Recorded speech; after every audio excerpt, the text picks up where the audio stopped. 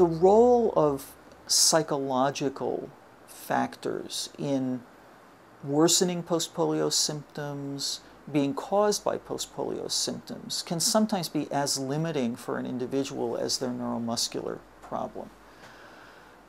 If you recovered well, did aggressive, treatments when you were a kid, had your surgeries, got back on your own 2 feet, with your parents kind of pushing you from behind, you felt you were cured. So to have something come on now at the peak of your adult life, you're working, you have a family, you have responsibilities, can itself cause depression. People can become very discouraged. When you get depressed, your sleep isn't as good, your energy levels are low, you don't eat properly, you gain weight because you're eating too much, you lose weight because you're not eating at all. These things can add to the symptoms of post-polio. It becomes a vicious cycle. So certainly the education of polio survivors, what to look out for, what they can do that will help them, can help calm down anxiety and depression and reverse that cycle.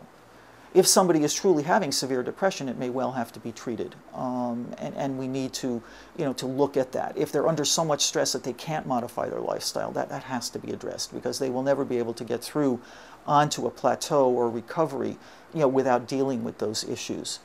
So certainly, post-polio itself can lead to these emotional and stressful situations, and then they can make the problem worse. So we have to break that cycle.